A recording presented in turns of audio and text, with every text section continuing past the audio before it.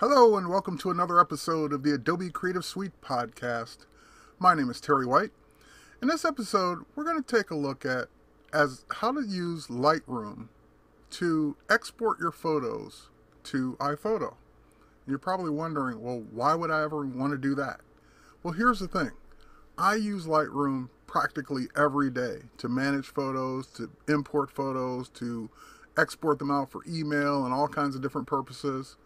But I use Apple gadgets too. I'm an iPhone user, I have an Apple TV. So sometimes I want to get those photos, my best pictures, my best ones, from Lightroom onto my iPhone or my iPod or my Apple TV. And one of the best ways to do that is to simply sync them from iPhoto. Now again, I don't manage pictures in iPhoto.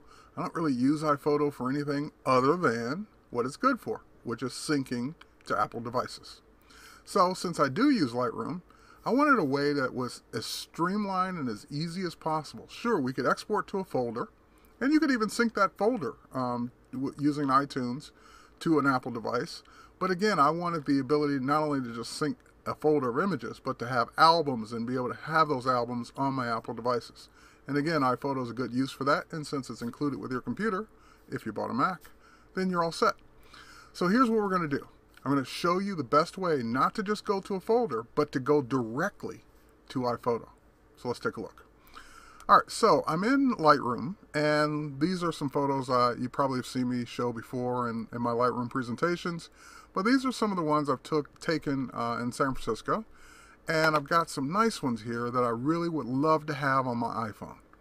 Now, also, I'm just going to toggle over to iPhoto. Just to prove the point, we have a brand new iPhoto library. I've never even imported pictures into this copy of iPhoto on this user. So it's empty. There's no pictures in it. So if we go back to Lightroom, first thing we need to do is select the ones we want. So I'm just going to pick a couple here. I'm going to select this one, this one. Oh, I love the sky in that one. I didn't even realize I had that one left over. And we'll pick the church as well.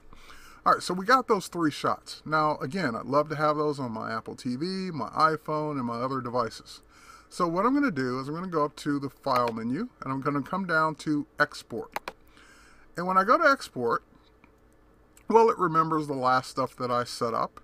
And so I'm going to go ahead now, and we're going to create a new preset, by the way, when we're done, so we never have to remember these settings or do it again. So the first thing I want is to put the images in a particular folder, temporarily, long enough for them to go into iPhoto. So I'm going to choose that folder, and actually I'm just going to use my Pictures folder. That's a good place to put pictures. So, you know, whether you're a Mac or PC, you'll have a Pictures folder. And in that Pictures folder, I want to put them in a subfolder called For iPhoto. So that will allow me to put them in a folder that I can easily recognize. And by the way, once they're in iPhoto, I don't need them in that folder anymore. So it'll allow me to also go in and quickly delete them. Now, I could use the file name. I can create a custom file name. I can use a custom name and sequence. So I'll use a custom name and sequence, and we'll just call this San Fran. That's where I was. All right, so I'll just number those 1 through whatever. And now for I want them as JPEGs. And quality, well, I'll leave that up to you. I'm going to keep it right around the 50 to 60 quality setting. And then the color space and sizing. This is where it becomes important. So I'm going to use the pixels for my sizing. And here's the thing.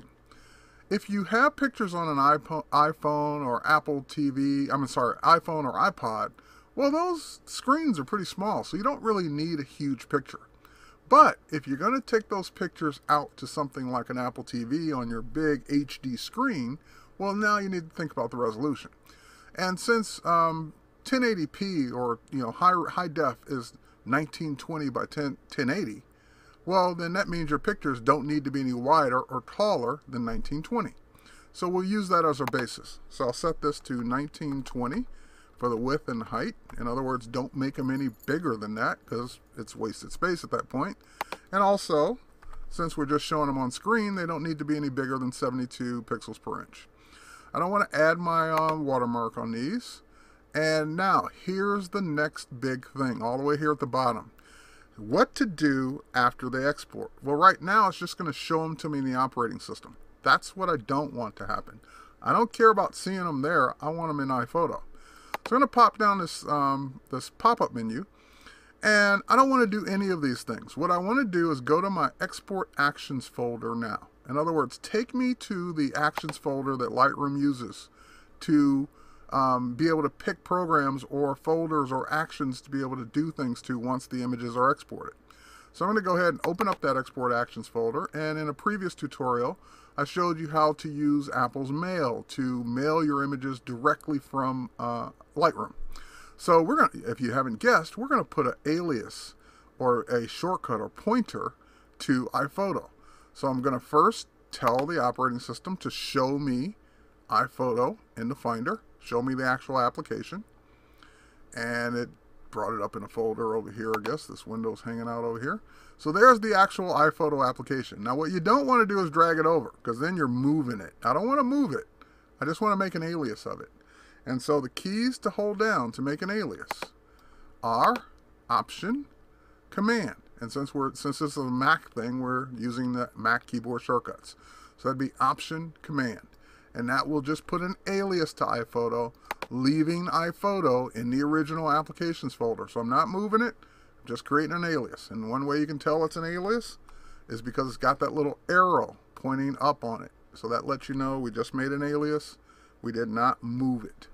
Okay, so now I can close the applications folder. I can close the export actions folder if I want, but I'm just going to go back to the export actions, and it will recognize what you put in that folder instantly.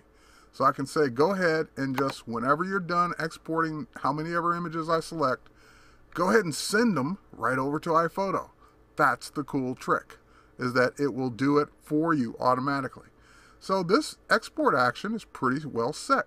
So now we're just going to go ahead and add it in, so we don't have to remember these things or set them up again. So I'm just going to go ahead and add this one in, and we'll put it in the user presets, and we will say this is an export for iPhoto. We'll create, and we're all set. So now if I just say export, or I can cancel and run it from the menu, but since it's all set and ready to go, if I say export right now, what it will do is export those 3 images to a folder first, but then it will take them right into iPhoto for me. And there they are. It bounced me over to iPhoto. It brought in those 3 pictures for me. I can now create an album. We'll call this one San Fran as well. And when we create that, it'll create the album. We'll go to our last import. We can take those 3 images and drag them right into that album. Now when we go to iTunes, and we sync our iPods or Apple TVs or whatever those devices are, that new San Fran album will show up as a choice to sync with. So you can create as many albums as you want, and that's the beauty of it, is that then you'll have your pictures, your best pictures, organized by the albums you need to go onto those Apple devices. And again, you don't have to stop using Lightroom. Use Lightroom for everything Lightroom's powerful for, but only take your best shots over to iPhoto or to your Apple devices so that you can show them off. No sense importing them all, because you don't want to show them all. You only want to show the best ones, the edits, the ones that you did your changes to, the ones that you really want to show off in slideshows or on your devices. So that's how we can use Lightroom for everyday use, but when we need to take our best work over to an Apple device, Apple TV, iPod, iPhone, whatever, then we just use iPhoto using this new export we set up. Now the next time I need to take a photo over, let's say I forgot one, this picture of Coit Tower, which I really like, I can now just go up to the File menu, choose Export with Preset, because we've saved that one, and there it is for iPhoto. Now when we let go, it'll tell me that I don't have a unique name. That's okay, I can overwrite this one anyway. Because it's just putting them in a temporary folder, and there it is.